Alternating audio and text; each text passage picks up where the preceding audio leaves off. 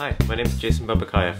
In the next few minutes, I'm going to teach you how to shoot in manual on the DSLR. But wait, don't be afraid. Shooting in manual is almost as easy as shooting in auto. There's only 3 simple settings you need to know. First is your ISO. Second, your aperture. And third, your shutter speed. These settings need to be balanced to give you a good exposure. Let me show you how to do that. With camera in hand, I want to zero out the meter. First, I'm going to adjust my ISO. The F number is the aperture, and then the shutter speed. Now I have a good exposure. Great, that wasn't so hard, was it? Usually you don't have to change settings until you change locations. So now, let's look at overexposing and underexposing. It's simple, really. When this mark is on the minus side, that's an underexposed photo, or a darker photo.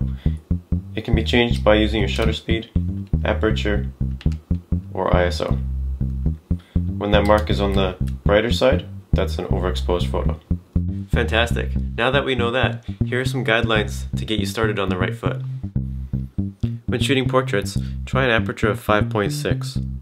ISO 400 is probably a good starting point, and a shutter speed of 1/100th of a second. When shooting action, try 1/800th of a second with ISO 16 and an aperture of f2.8. For scenic shots, you want ISO 100 for the finest grain, f16, and the shutter speed doesn't really matter. It can be between 30 seconds to 1/30th of a second. Great, thanks for watching. If you liked this video, please subscribe below.